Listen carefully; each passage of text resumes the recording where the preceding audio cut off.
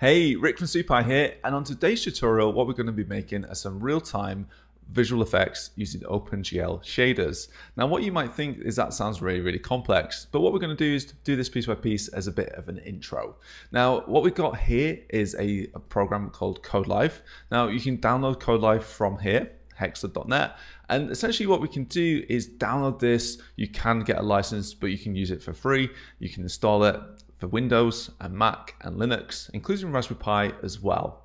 Now what you'll get is if you open this up is something that looks like this. Now I've kind of edited mine just to look a little bit easier to read. You might have this shader in the background here, but what we're essentially saying here is we want to make a OpenGL shader. Now a shader is a way that something looks and colors things in. Now we have some complicated things that look like this. So you might see this and go, this is too hard. This isn't for me. But what we'll talk about is how to add this in piece by piece.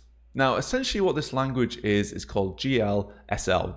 GL stands for OpenGL, graphics language, and SL stands for shading language. So what does this look like?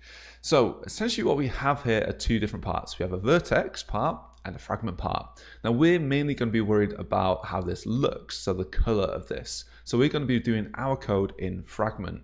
Vertex is kind of how the structure of this looks. We just want it to be a flat rectangle, so no worries about how it looks, but the color is the thing that we want to change. And essentially how a shader works is it does things on a per pixel basis. It doesn't have any reference to anything else around it. We need to worry about what exactly is that pixel. So in here at the moment we have some defaults. This default is using a lot of math that looks pretty complex. Now the thing that we're going to be mainly worrying about is this line here. This GL fragment color is equal to a vector 4, which has a few different parts in this. Now this is the default. We can actually start playing around with this a little bit more. But essentially what this is saying is what is the color of each individual pixel and how does it broken up into 4 different parts? And those 4 parts, they're red, green, blue, and alpha. So essentially what I can do is I can remove this line here.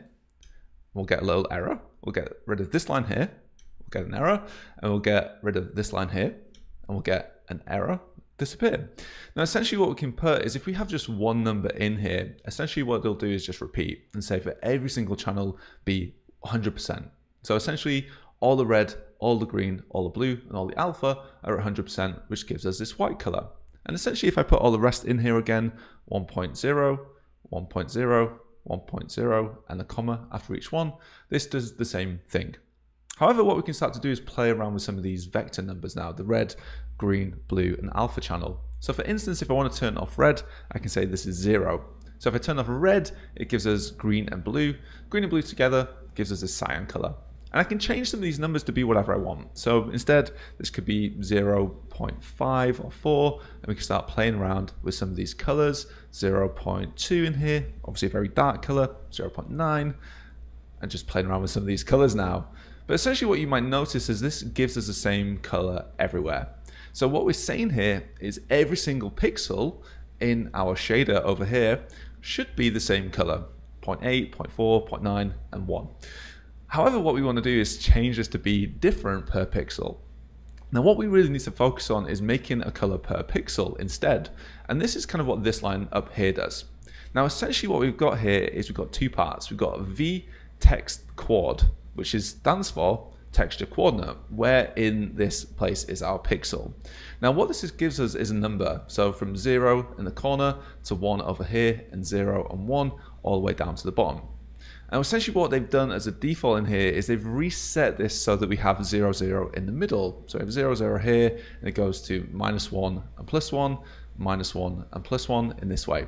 Now we don't need this, we can actually just keep it as it is for now, but essentially what this is saying is it's just changing the coordinate system.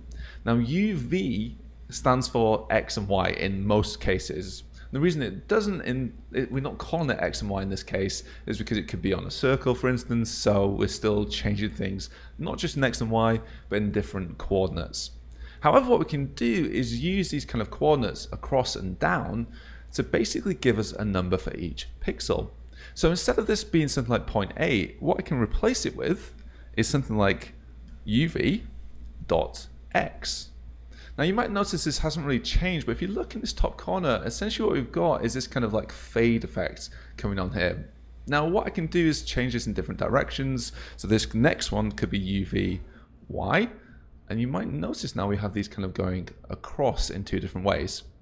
Now the reason why it's all blue in this corner is because we've reset these coordinates to basically say be more than 1 in this corner. So I'm actually just going to replace these bits here and just say go from 0 to 1 and 0 to 1. So I'm going to get rid of it like that. So now what I get is this gradient style effect, which basically says at this point up here, be 0 and 0 here. So essentially this is saying no red, no green, just be blue, which kind of makes sense. And essentially we have different colors for different points on these coordinates. However, what I can start to do is build things in here. So instead what I'm going to add instead of this thing in here is I'm going to add a new variable that says change for each individual thing. So here what I'm going to write is the word float. Float is basically a number with a decimal point and say red. And by default this is going to equal to uv.x and then semicolon. So we're holding this as a value, we're not using it anywhere just yet. If I change this here for red, it's going to look the same. We've just basically taken this out for different things. And again, I'm just going to write a float called blue. It doesn't have to be called blue, it could be called whatever you want, but I'm just going to call it the blue channel and do the same thing here. Oh, that's green, sorry. Let's call it green, not blue. Get them in the right order. And the same thing for the last one. Let's have the last one float blue. And this is just going to be 0.9 as well. So basically, I'm just moving them into position. So again, if I change this number now, 0.5, 0.4, I've got this kind of like changing thing here. So no blue up to full blue. Now, of course, what I can start to add in here is a little bit of math. Now, of course, if you're scared of math, don't worry about it. We'll talk about this along the way. Now, the thing that we're going to be using is a sine wave that looks something like this. We're going to have these little hoops and kind of waves that go across our thing. So how do we use this? What I can do is around this thing, I can write the word sine and round brackets around each one. Now it hasn't changed it that much. However, what I do is if I multiply this using asterisks by a certain number, maybe something like 0.3, 3.0, you might notice here that we have these kind of wave effects. So if I increase this number, 0.5, 0.6, and keep going up, you might notice now that we have these kind of different points coming in, especially if I had a pretty high number. Now you might notice that these kind of pinker stripes here are not quite as wide as the blue stripes. And the reason for that is our colors want to go between 0 and 1. However, if we look at sine graphs, by default they go between 1 and -1. So I want to take this and squash it down a little bit. How do I do that? I'm going to multiply this sine wave, this whole sine wave, by 0.5 times this. Now this fades it out, but we still have things going in the negative direction. So I want to push this sine wave up a little bit to basically make it go between 1 and 0. So before this, I'm going to do 0.5 plus this. So now what we've got is these stripes just in the X direction that changed the red channel. And if I change this number now to something like 200 or 20, we'll get these kind of different effects coming in here. Now, of course, what I can start to do in here is not just take this UV in the X direction, I can also do it in the Y direction too. So if I go in here and say plus UV.Y and then times this by something like 3.0, you'll notice that we get these diagonal effects up here. Now the reason for that is we're going across and down each time we pick the red channel. So we get these kind of diagonal effects. And we can start to do this for different channels now as well. I could do this for the green and the blue channel completely differently. Now there's one more thing that we can pass in here, which is in this sidebar called time. So I've got a variable here, it's a float, basically a decimal number with time. And this has been passed in up here. Now I can use this time variable in my code and say, well, I want to put it in the waves as well. I want to move these waves around. So before any of this, I'm going to say time plus all of this. So you'll notice now that because we're using some time, we're moving these waves around, they're going across. But I could multiply this as well. So I could say this times, that's a lot, so maybe something like 20 times. So this is going 20 times the speed. Make that 10 a little bit slower, make that something like 3 a little bit slower too. Now we've got this kind of thing building up. We've kind of got this in motion. Now, of course, what I can do is use the same effect here in this green and blue channel as well. So instead, I'm going to get rid of this, kind of copy what I'm going to do from above. I'm going to take this line from here to here, copy and paste. Same here, copy and paste. Now, the reason why this goes to black is this is doing exactly the same thing in exactly the same place. If it's all red, it's all green, and it's all blue. So we're going to get all white. If it's none of those, it's going to be black. So it's always going to be grayscale. However, if I start changing some of these numbers around now, so this time for green, for instance, let's make that something like 0.5, 0.5. Maybe we'll change this number for X to be something like 3. And maybe we'll change this Y to be actually just 0. So this goes straight down. And blue, maybe I'll change some of these numbers as well. Maybe this is way too quick. And I want to do 0.75, just writing some numbers down from earlier. Maybe this is 2 and 2. There we go. We can see these kind of things come into effect. Maybe the red, I'm going to change that as well. The time's a bit too quick. Maybe 1, and maybe something like 3 in this direction, but 0 in this direction. What we'll get, actually, let's make that 3. And yeah, that looks a bit better. Actually, maybe let's change some of these numbers around. Maybe make that 0 and 3, so these just switch around. And what we get is this effect where we've got this kind of blended rainbow effect going on pretty quickly. So we can change some of this and change how this moves. We've got the red channel that just goes across. We've got the green channel just going down because this is 0 and this is 0. And then we've got some diagonals across blue that go across this way. Now, one thing that I can do as part of KodeLife is I can actually add some audio into this. So for instance, I've got the SUPI theme up here. How do I pass this in? Well, technically, this will listen now in the audio spectrum split. Now, if I go to preferences, I can pick audio and I can listen to my display audio. You can see me talking here. If I press done, I can actually start playing some music that's something. Let's download it. It's on my desktop. There it is. So if I start playing this music,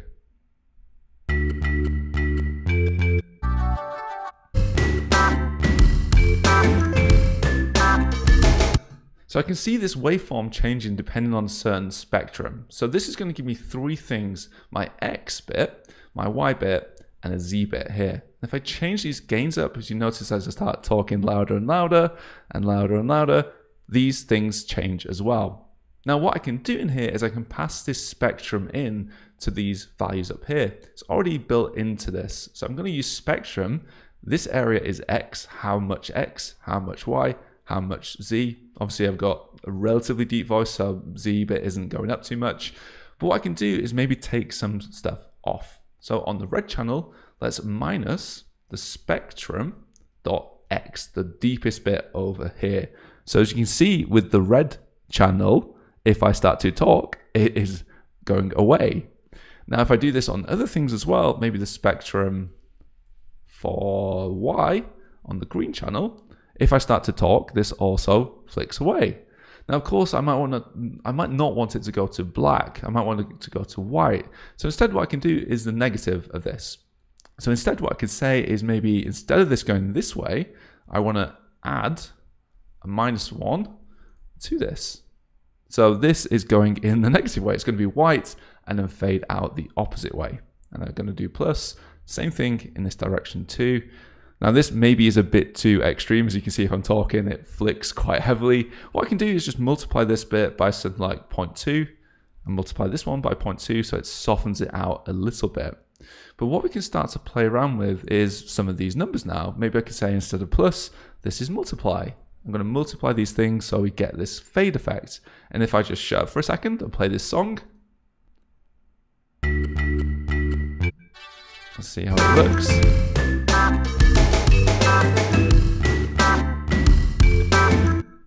So by just adding a few lines of these code in here, I've got this real-time visual effect that I can use and can play around with really quickly. So all I've done is I've added the sine wave, I've added some time, and I've added some points within this texture. I have time, an X, and a Y coordinate, and all I'm doing is then passing it in as a red, green, and blue channel. So this is how we can make a real-time visual effect using OpenGL very, very quickly.